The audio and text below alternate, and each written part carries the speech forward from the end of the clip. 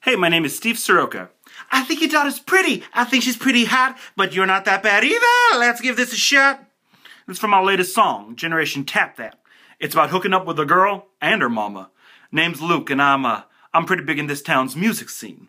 I was this close to signing with a music label a few years ago, but then the executive from Sony divorced my sister. You want to hear some more? Well, then come on down to Arbuckle's Crystal Palace and Gaming Council. I'll play every Saturday night at 3:07 a.m. Just take Route 10 all the way to Dover. If you hit the adult bookstore, you've gone just far enough.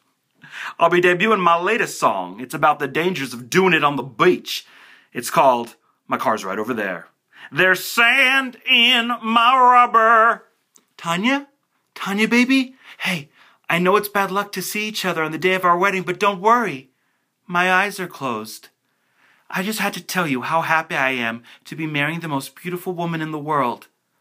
Also, I was hoping to ask you to disinvite Donnie from the wedding.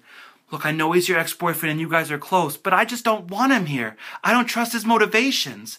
What was that yesterday at the rehearsal dinner when he stood up and he said, "I'm going to stop this wedding"? I don't think that was the Shiraz talking, baby. I think that's just classic Donnie. So what do you say, Tanya? Tanya? Donnie? Oh, I see it now. You guys are good together. Wow. Some reunion, huh? You know, I'm thrilled to be up here accepting the award for person who traveled furthest to be here tonight. And not just because I currently live in Nepal, because I came even further than that. I came all the way from the closet. That's right, I'm gay. Deal with that, Lehigh Valley.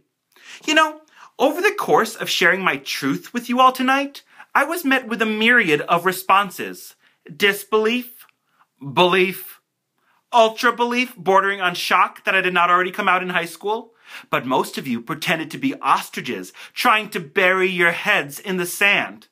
Well, in the words of rapper C-Skills, dig 'em up, dig 'em up.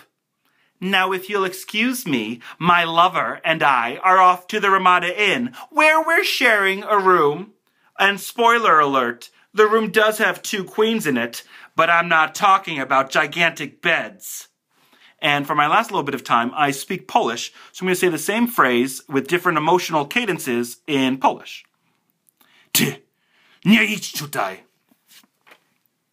Ty, nie idź tutaj.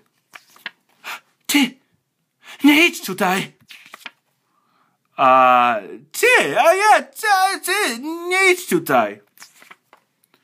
Ty, nie idź tutaj. Thanks.